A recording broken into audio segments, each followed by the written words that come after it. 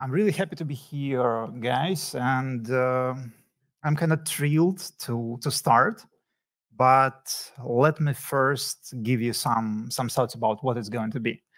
So first of all, the name of the presentation is Security 101. And by one-on-one, I mean, and usually is meant like the very basics.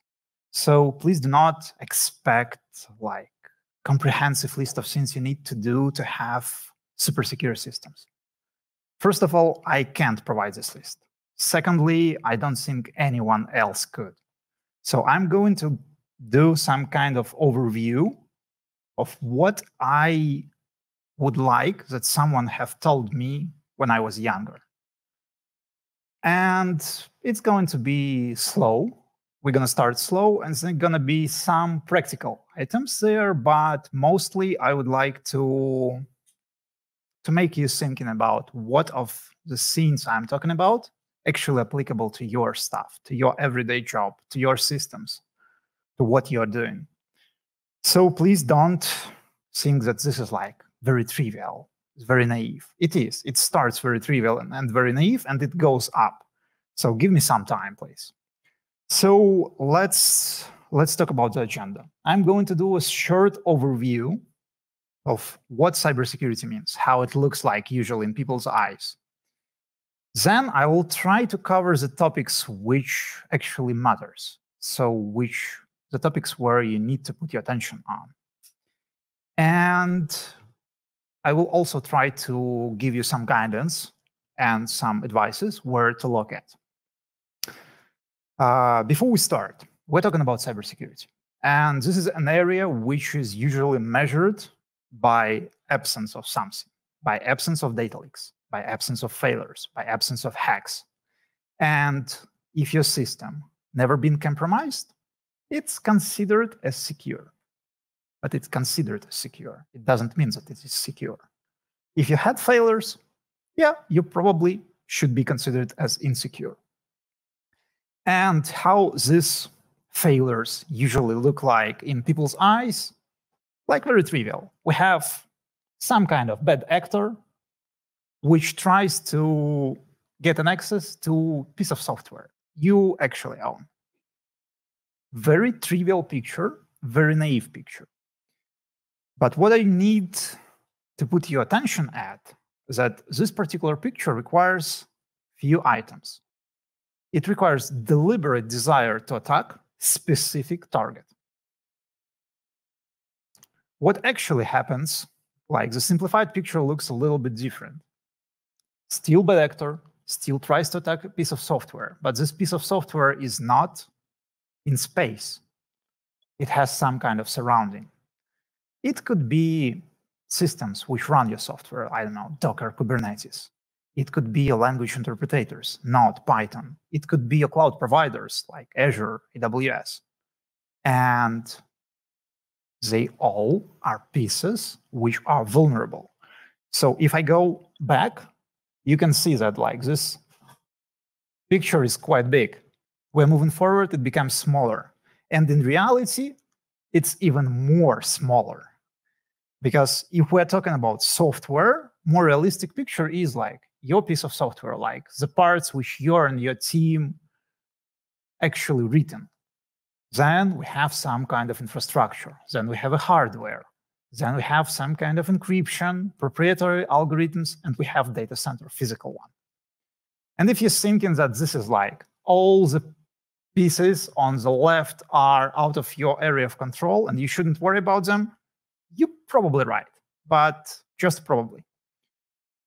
Why I'm telling you that probably right? Because if we're talking about infrastructure, for example, Shai and myself, we used to work with a guy who during 6 months time frame found critical vulnerability in AWS and then critical vulnerability in Azure.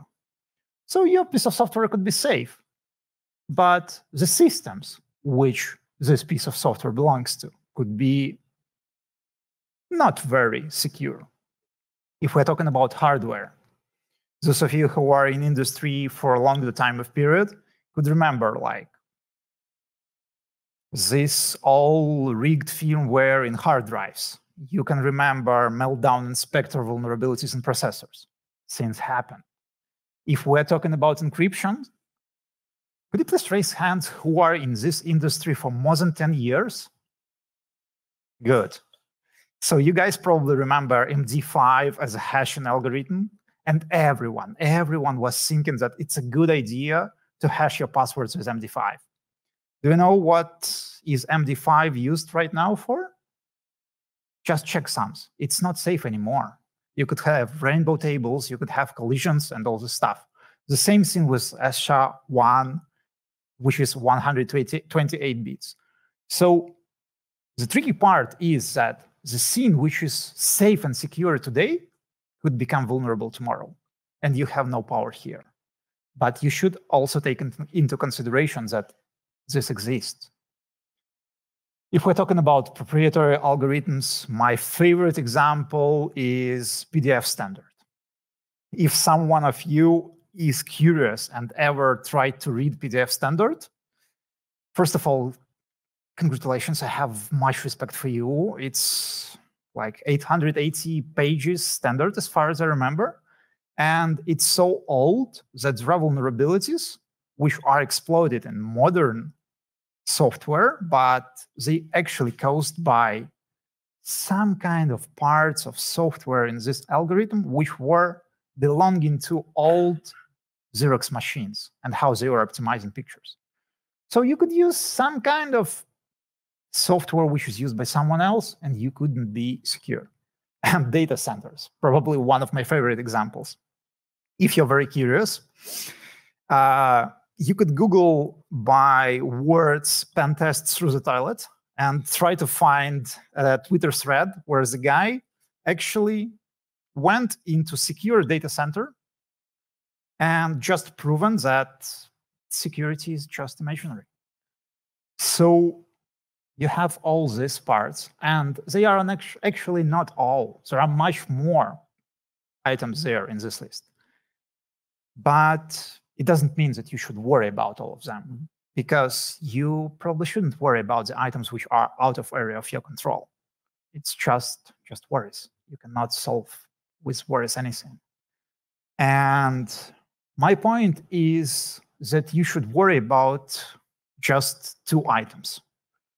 The first one is actual software you and your team produce. And the second one is people. And I'm going to probably start with latter. May I ask you to raise hands who knows a guy named Kevin Mitnick? We have quite a educated audience. So for those who don't know the guy, he started hacking systems in like late 80s, I believe. And he is a kind of synonym to word hacker. He was detained, he was hacking like pretty everything. And there is a very famous quote of him. It's like, the weakest link in the security chain is the human element. So you could have very amazing software, amazing tool sets, but you have people. People are weak. Let's be honest. That's true. And what I need and want to talk about here is the concept of security chain. It's a very powerful analogy in my head, because if you look into chain, you just need one weak link to jeopardize all strengths of the chain. Let's do a quick mental exercise. Could you please imagine like a big ship, like a huge one which moves containers from one part of the world to another? And you're about to deliver this ship to a customer. And then last days before delivery, you understand that your chain is too short.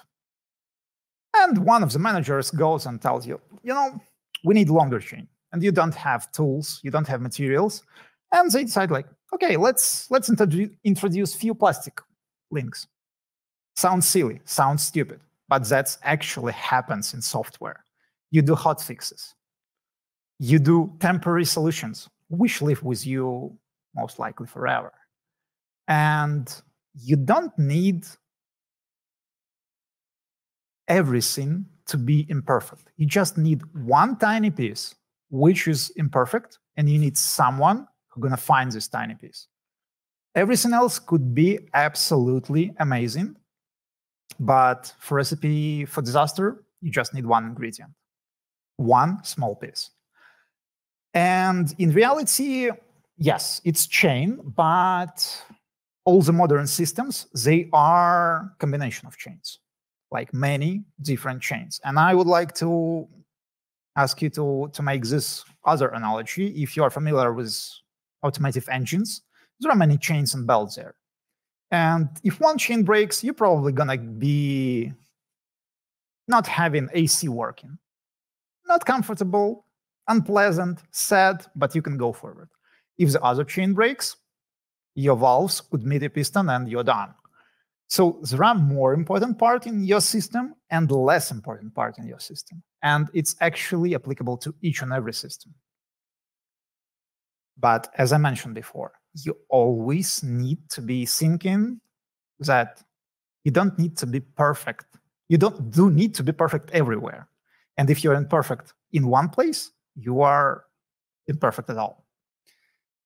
But let's start being a little bit more specific. If we're talking about software, if we're talking about the code which you and your team produce, it's actually also a chain. It's about code itself. It's about how you do code management. It's about how you build it, how do you deploy it, and how you run it. And here it starts a little bit interesting. You've probably seen this picture. This is XKCD comics. And you've probably seen that this is like too much. That's not like that. But yes, it's like that. This small tiny piece is like crucial for many, many modern systems. If you're thinking that your software is different, you're probably wrong. Let me be clear. You're wrong. You could try to see your dependencies, direct ones. You could try to see transient dependencies, dependency of your dependencies, and in the end, deeper or on a more shallow levels, you'll find this one small piece. But it's not about just having some kind of point of failure, but it's more about the fact that you don't own your software. You're combining it from different pieces.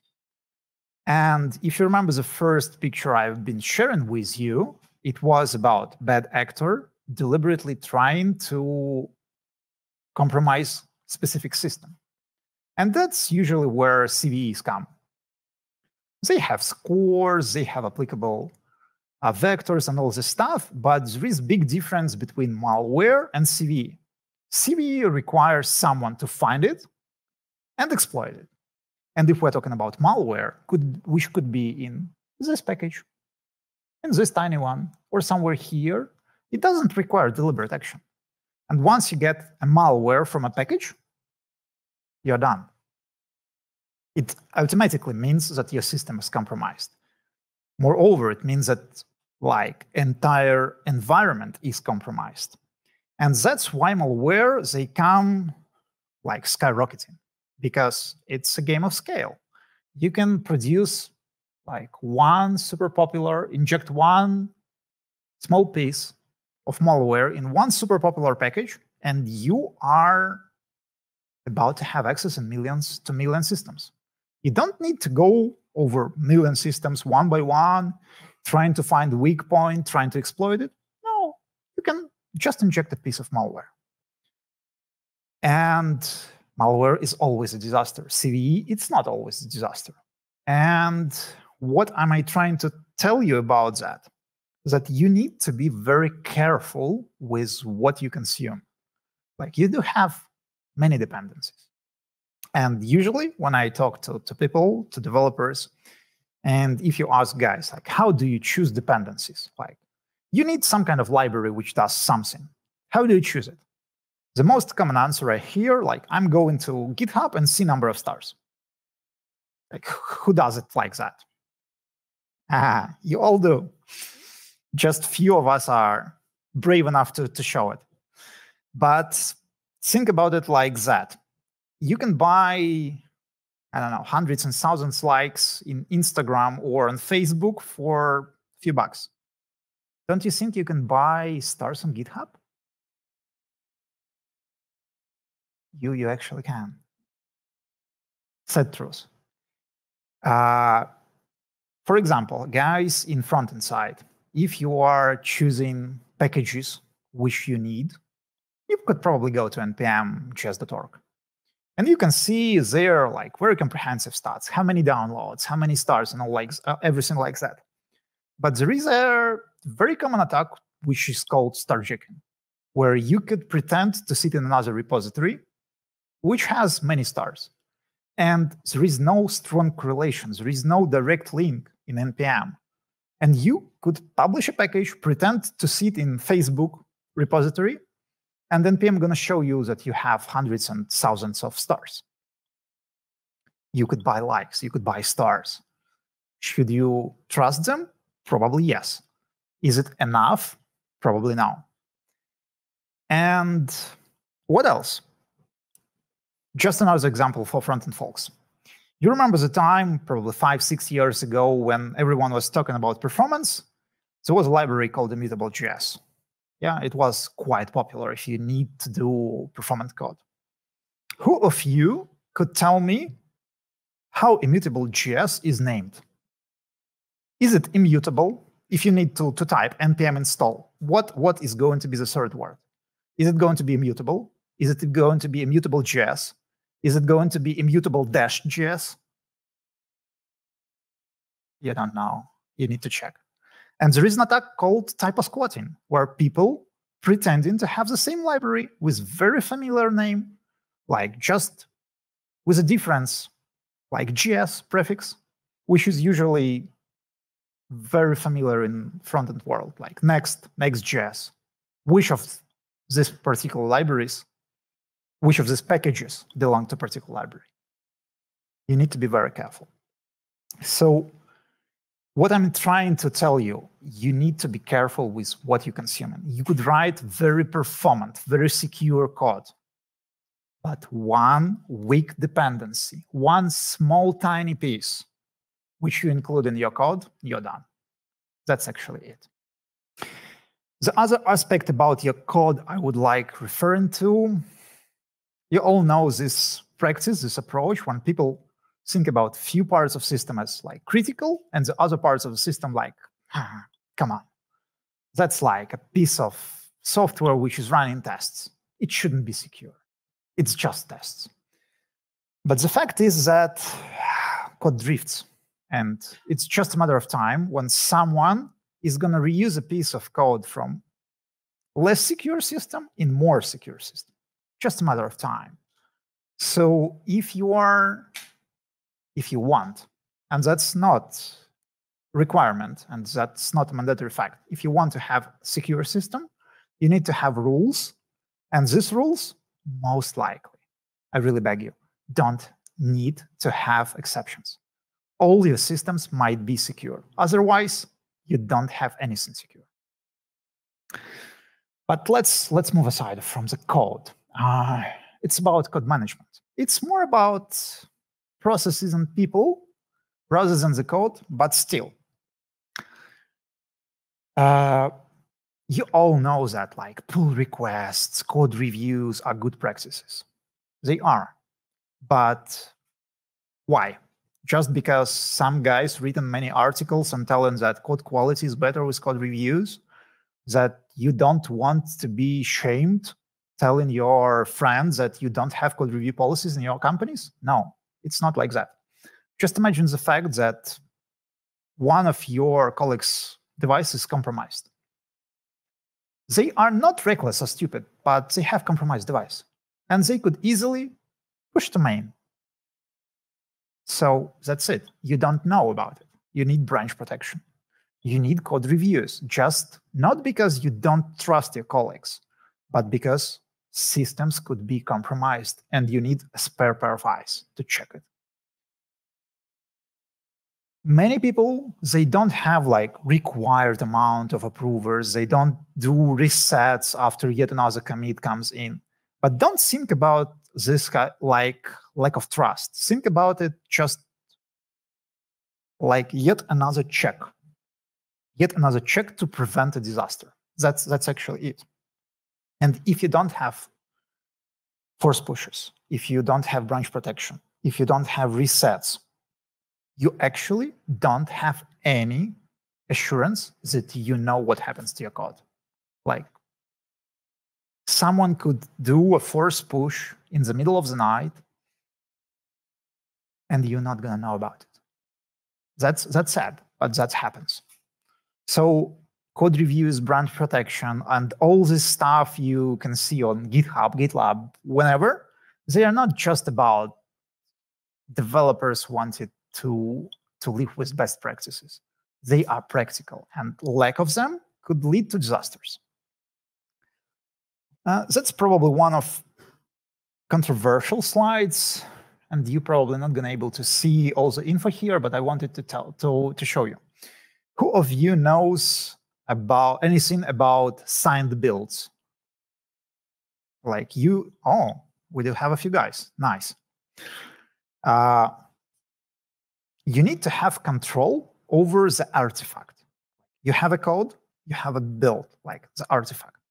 And at least a few years ago, I'm not completely sure that I know the current situation, but at least a few years ago, it was very common that mobile developers, they were producing builds on their local machines and uploaded them. In my head, it sounds like very, very dangerous because you don't have control. You're probably going to have like a very nice, very amazing code in the repository, but you're building it somewhere else, and it could be poisoned at that moment. So there is a very nice approach, very nice service, and it is used by NPM at the moment and by Homebrew. It's called SigStore.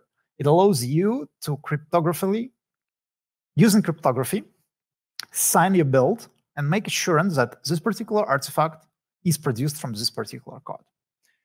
And that's nice, but not so many people doing it yet. And if you need just another example, for example, Next.js does it. So you could be absolutely sure that if you are installing and using Next.js's dependency, it is built and you are getting the build, which is an artifact from the source code, which sits in a specific repository. It gives you this assurance. And this is like very amazing opportunity. But let's go forward. There are more interesting stuff here. For those of you who are in industry for a longer period of time, you remember how deployment looked like years ago when people were uploading zip folders using FTP to servers. That was a standard de facto. Like, that's what we were all doing. Like, we are very fortunate that things changed. Like, it was Jenkins which were introduced and many, many other stuff. And now it's GitHub Actions which are allowing you to do deployment. But let me challenge this one a little bit. I'm also going to refer to front-end folks. Sorry, I have like the most recent experience in front-end, but that's how usual deployment of a front-end application looks like. People are using, if you're Googling like upload to S3, this is a GitHub action. Very nice one. It has 150 stars. Respectable. But that's not about it. Take a look into this specific part. You are referring to action, which is actually a GitHub repository, and you're referring to master. Is it good or bad? It's bad, because you're referring to something relative. Master today, master yesterday, master a week ago, they are different. And what is interesting here is that you are passing their secret access keys and all this stuff. So if I have an access to this specific repository, what I need to do, I don't need to produce a build, do anything specific. I just need to put a one bad commit into main. That's it.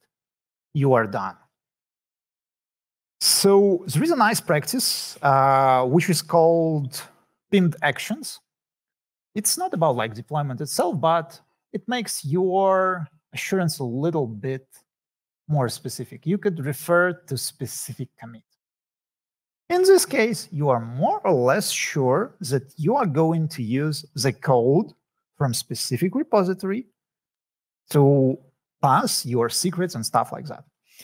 I'm very fortunate to know the guy who written an open source library called Frisbee, which allow you not to manage all this mess, but you can like run a CLI tool and it's gonna change versions with hashes, and it's quite nice.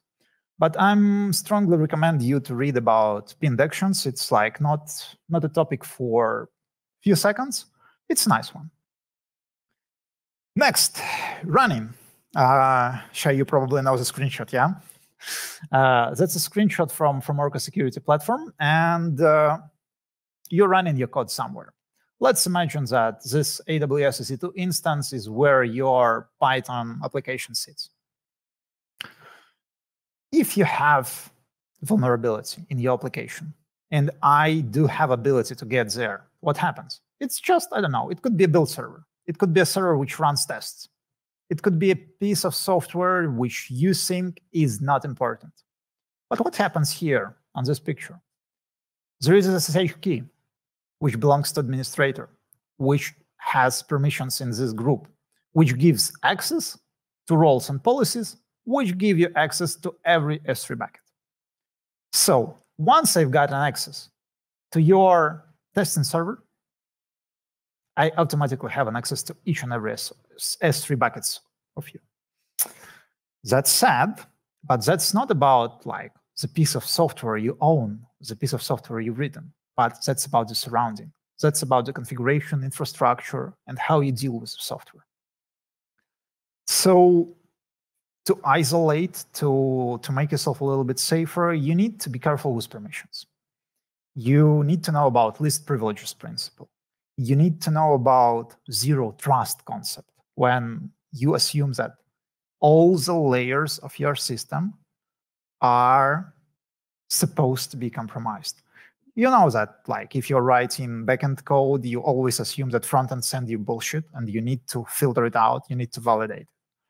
But what happens afterwards? Usually, you assume that the data which you validated, you can pass down to other microservices, to other systems, and they consider this data as safe.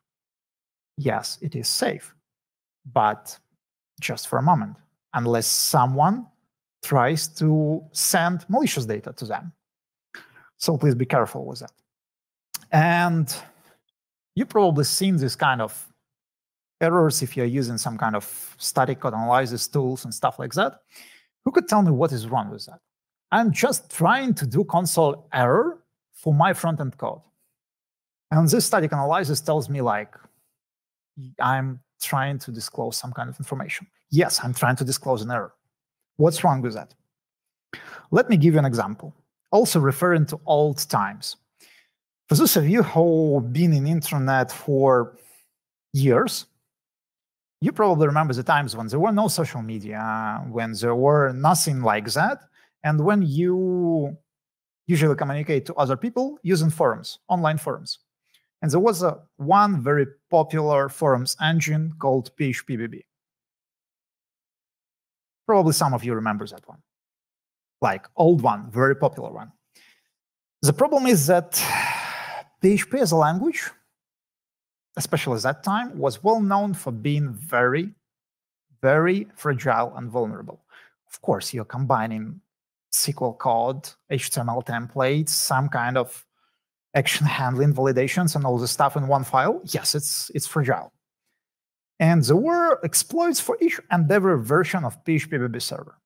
What people started doing, they started, like, if you go into online forum, at the very footer, there was like powered by PHPBB and then version. People started hiding versions. Smart. Called security by obscurity, but it made things a little bit more complicated. Then people started making it look the same. But what other guys started doing? they started finding the differences in errors.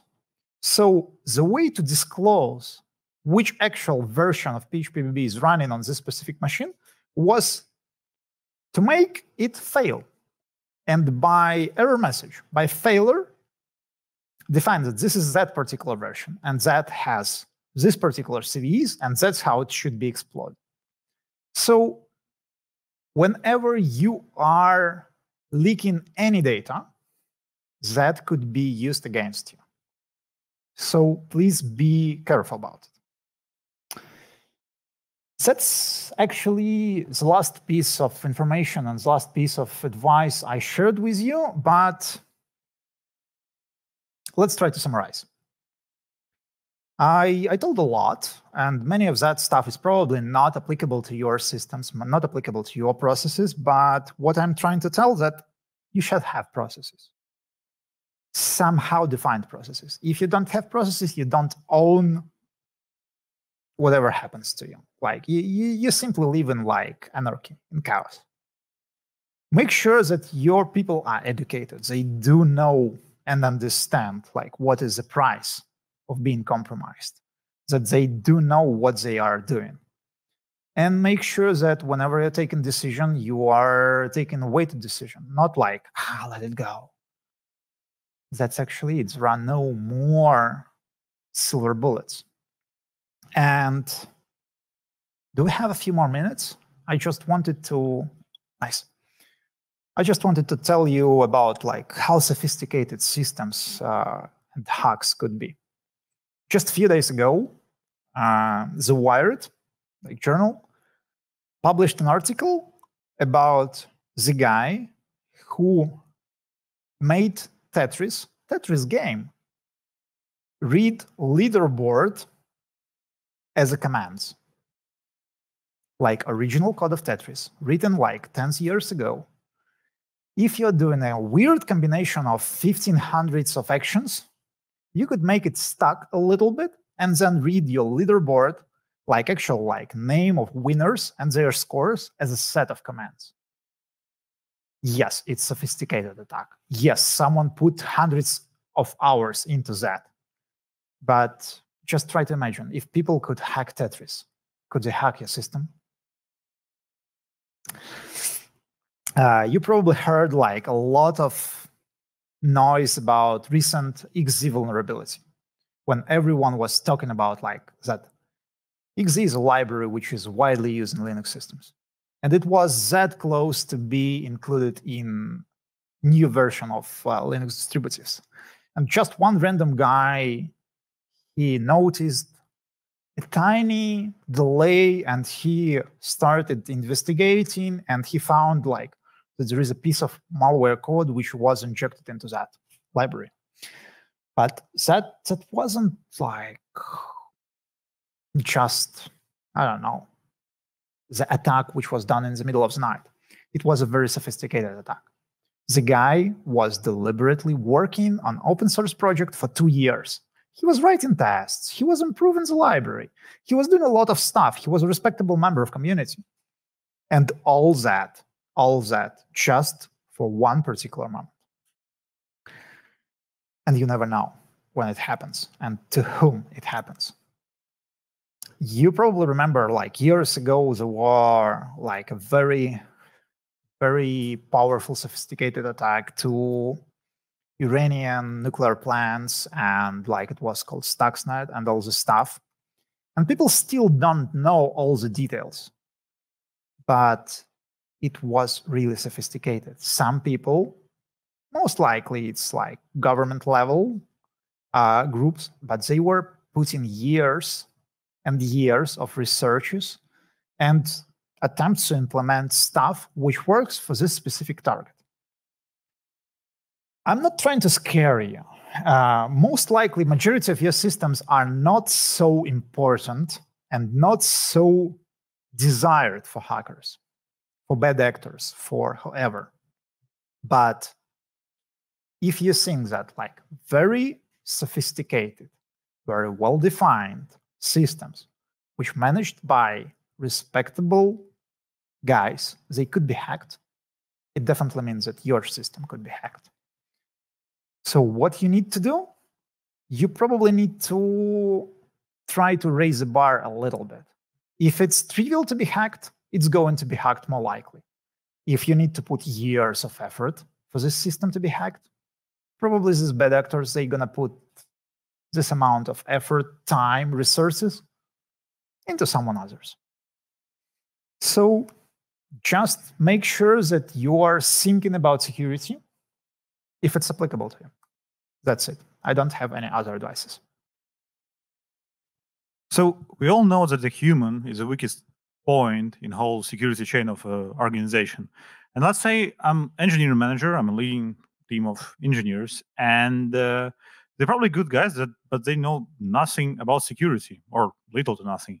How would you say, raise the bar for them in terms of security? What materials can I provide for them? That's actually a very good question. Like Thank you. It deserves a cup. Absolutely. Yes.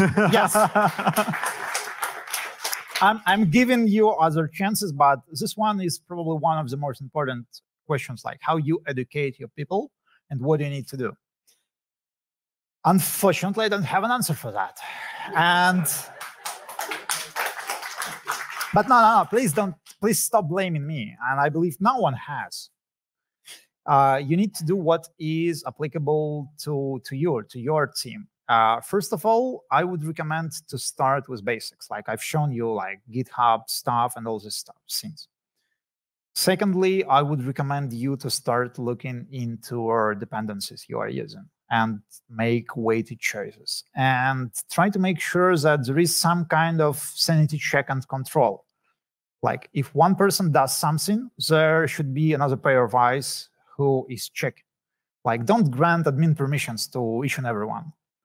Don't push code, I don't know, in the middle of the night, between Friday and Saturday, just because you wanted to fix a bug on the last day of the sprint. It doesn't worth it.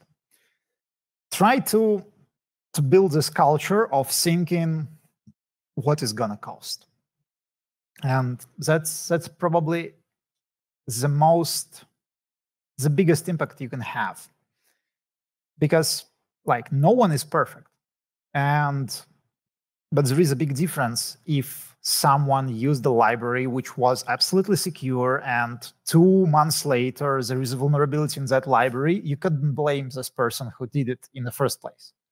But if one of your guys lost his iPad with SSH keys to production at the bar, you definitely should blame him. Like there is a big difference between being reckless and being not informed enough. Just be human and understand that humans are weak. Try to guide them, try to build an understanding what to do. That's actually it. Understood. Thank you very much. Hi, thank you for your speech. It was interesting. I was wondering, what is the fundamental difference of cybersecurity checks between mobile and web apps? And what is easier to hack? I don't think there are any fundamental differences between like different kind of apps. There are a few which belong to platform specific. They could be platform specific. As I mentioned, like for example, if you're writing code in PHP, you are less secure by default than if you're writing, I don't know, your code in Go. Yeah, there is a difference, but between mobile and web, just probably the fact that web systems they are widely accessible. And if we're talking about mobile app, it sits in your phone, in my phone, in every other's phone. So you need to, if you're trying to compromise, you're trying to compromise a web server. If you're trying to compromise a mobile app, you're trying to compromise a build server. So that's probably the difference. Thank you. But I think that we can, I don't know, for example, try to hack some storage, for example, yeah, actually for mobile apps, and try to get some data from this storage? Absolutely right, but like that's just the techniques. They are applicable also for web app. Like you can do, I don't know, XSS, yeah, when you are trying to inject something into client's browser, yeah, and then you can get the session or anything like that. That's actually part of storage. Or you can try to hijack a session. In mobile app, yes, you can try to steal their data. Or they are like the fundamental difference in my head. Mobile apps, they are more personalized. And they are much more difficult to be compromised if we're talking about like wider audience. But I believe Shai is going to talk about AI, and I didn't want to touch this topic at all. But just imagine that's the fact that AI brings a lot of possibilities and a lot of capabilities to each and everyone. And you could go to ChatGPT, or you could build your own model, and you can ask her, like, I would like to have a script which is going to check for all the passwords, zip them, and send them to server. And you can write, before AI era, you could write, I don't know, 10, 15 scripts of that kind. Right now, you can write 2,000 of them, and you can infect stuff. So things become more and more complicated, and things which were secure or less or more secure yesterday, they are less secure today.